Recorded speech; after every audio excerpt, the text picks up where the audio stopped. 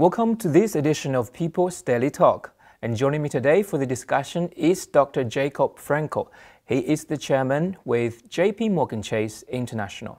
The IMF has cut the global growth forecast to 3.7% in October. That's 0.2 percentage points lower than its previous forecast. So what do you think are the major risks that could hamper global growth?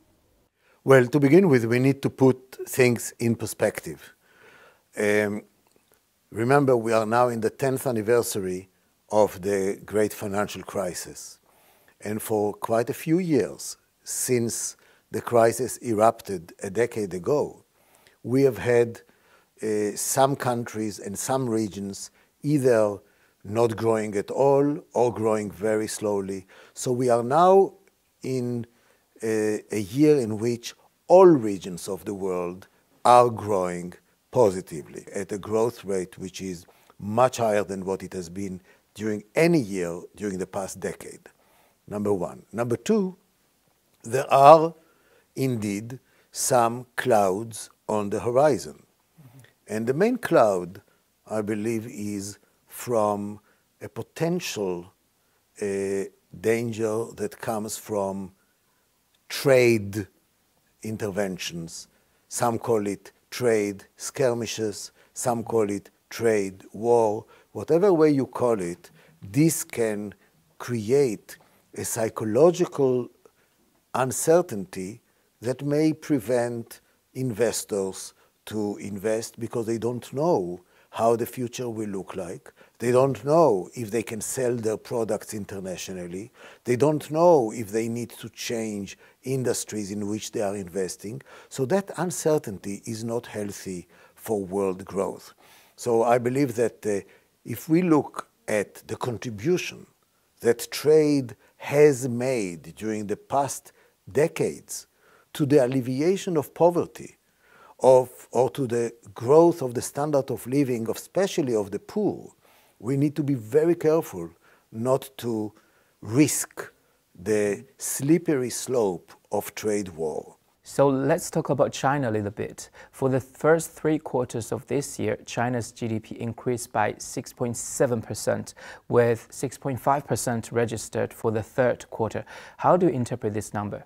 Well, to begin with, remember, China is one of the greatest miracles in world economics during the past 20 years.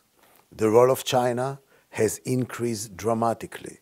No time in history a country has increased its prominence in the global scene during such a short period of time as we have witnessed during the past 2 decades by China. Against this background, of course, when you grow very rapidly, too rapidly occasionally, there are some frictions.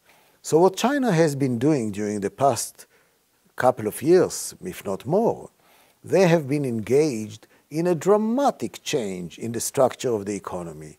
Huge program of urbanization and great transformation from relying on exports to rely on domestic demand.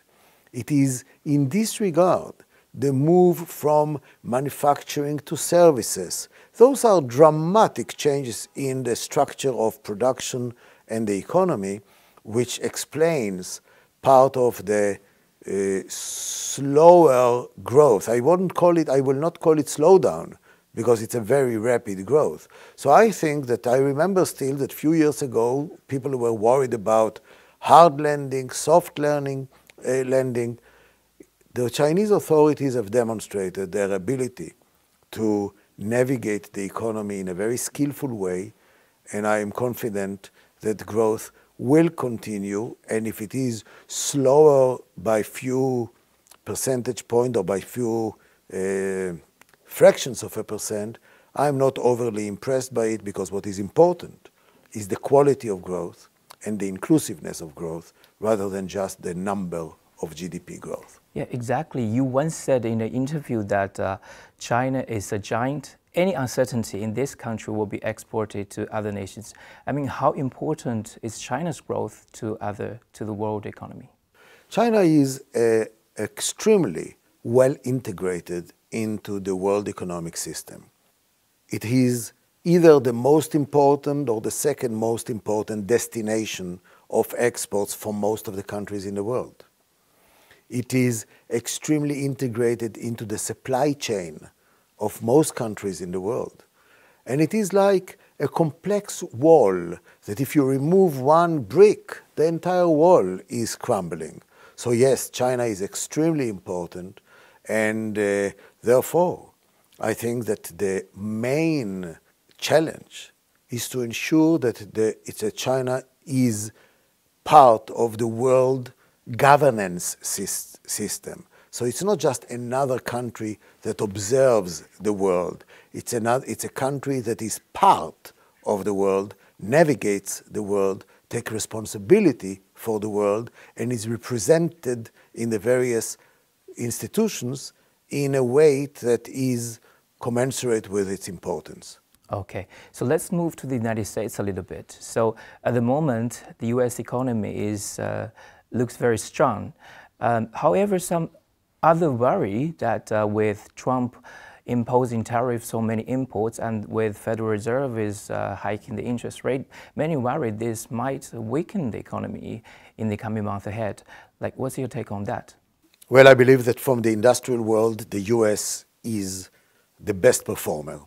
So I think that there has been very important boost to the U.S. economy from the economic policies. By the same token, the area of the trade, those are the clouds. And if indeed those tensions are viewed as just a negotiating strategy and hopefully will bring together President Xi and President Trump and the rest of the people to bring about normalization, then it will be better for everyone. So I very much hope that in the trade area, the justified and justifiable concerns will be addressed without destroying the links between the economies.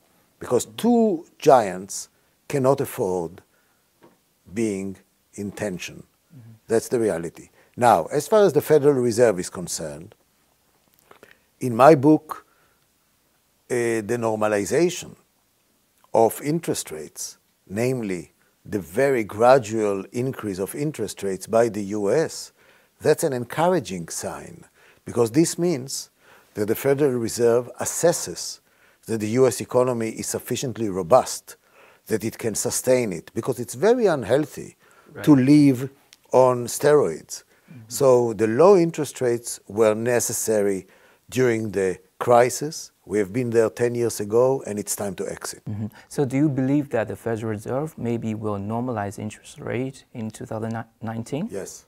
Okay. So, but at the moment, I think the European Central Bank and the Bank of Japan are still implementing quantitative easing, while the US started pulling out of quantitative easing. All those major economies, I mean, the central bank seems not very coordinated in monetary policy. Does this mean that the recovery still, is very fragile globally? Well, the fact that two cars are on the road and at different pace does not mean that they are not going into the same destination. The US and Japan and the United Kingdom and Europe have entered all into the great financial crisis at the same time. But they have traveled along the roads at different pace, and that's why the US is now ready to exit. Europe and Japan not yet, but they are not operating in opposite directions. The cars are just driving in a different pace. So it may look uncoordinated, but they are just driving in different pace. But it also means that we will have a period now in which, if you don't look at the details, it seems like the US is exiting from the unconventional policies, whereas other parts is not yet exiting. It does not mean lack of coordination or lack of harmonization. It means different paces of exiting from the road.